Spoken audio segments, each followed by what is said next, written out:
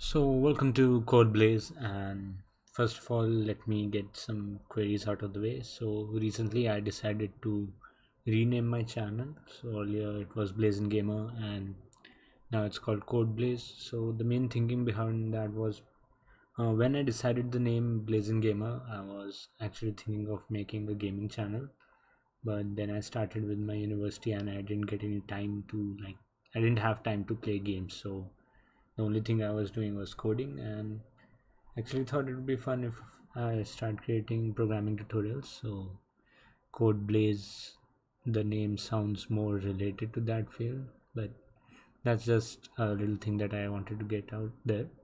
And anyway, in this video we'll be looking over a Spring Boot React starter project that I created in Gradle. So like a big overview would be like we have this Gradle project which has two Gradle submodules. One is the API, which is your basic Spring Boot application, so there is nothing much here. And then there's this web module which is your basic React project. So the main logic that goes around is like we have your root project, which is Spring React, and which includes these two submodules. And I'm using few Gradle plugins that help me build node projects basically. So whether it be React, Angular, anything can work with this. And there's a plugin called Node Gradle plugin, which you can use, and you can define the version of node that you want to use. So the version of node that this project will use, like the React project inside this, will be 20.3 12.13. So that's the latest LTS as of the time I'm recording. And also you can have if you want, you can use yarn also, and I'm actually using yarn myself and I just find it a little better than npm. And with specifying few directories like where actually your node.js executable will be added, so it creates a local copy of node and yarn.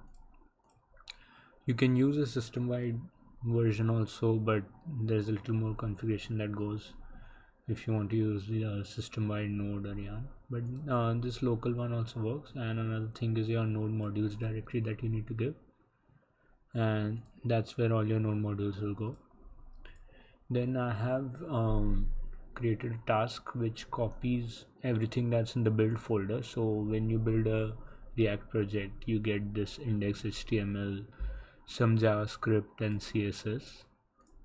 Okay, so this copy to web app folder basically takes everything that's there in this web app folder and adds it to the static folder of the Spring application. So that way when we actually do a production run of this project, we are able to serve React through Spring. So to make the development easier also, there are more such tasks in the API file. Also you can see there is these two tasks, production run and production jar, which basically depend on the copy web app and the default Spring boot run and boot jar commands. So what happens is, just before running your boot run or boot jar, we just need to copy the web app, and copy web app on itself depends on yarn build. So every time we will copy, we will get the latest version. So the reason to have two such ways, like you can now start the Spring server in two configurations. There's the dev configuration and the prod configuration. So dev configuration is your basic Spring, like the boot run. There's nothing changed in that. So if I do this and just do a run, it will just normally start the Spring server. Now the reason to have these two separate configuration is, now when I'm doing a development run, I can separately start my React server, like, and I can serve React through Webpack only, so that while development I will have the hot reloading capabilities on the front end, and while production run basically serves the React through your Spring.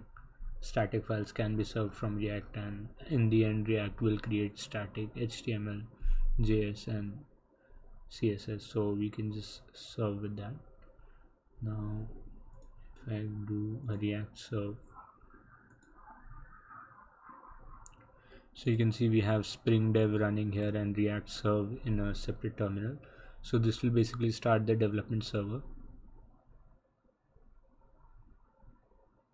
and it's just opening.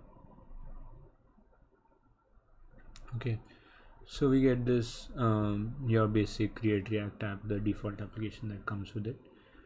Now if you make any changes to the React application, so inside the web src app,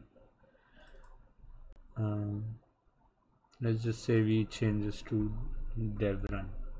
Okay, dev run, and we just press Control S, which signals IntelliJ to recompile, and we have the changes applied, and you can see we get hot reload also.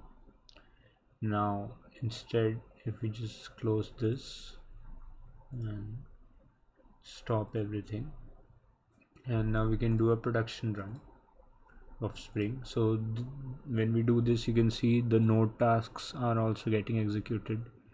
Yarn install has already been done. Now we are doing the build, which is creating an optimized production builder for the React app, and at the end we will copy it into the static folder of our Spring project. So you can see we build these JavaScript bundles, and there you can see the task copy web app was also executed, and now Spring has started on localhost 8080. So if I just go on to there,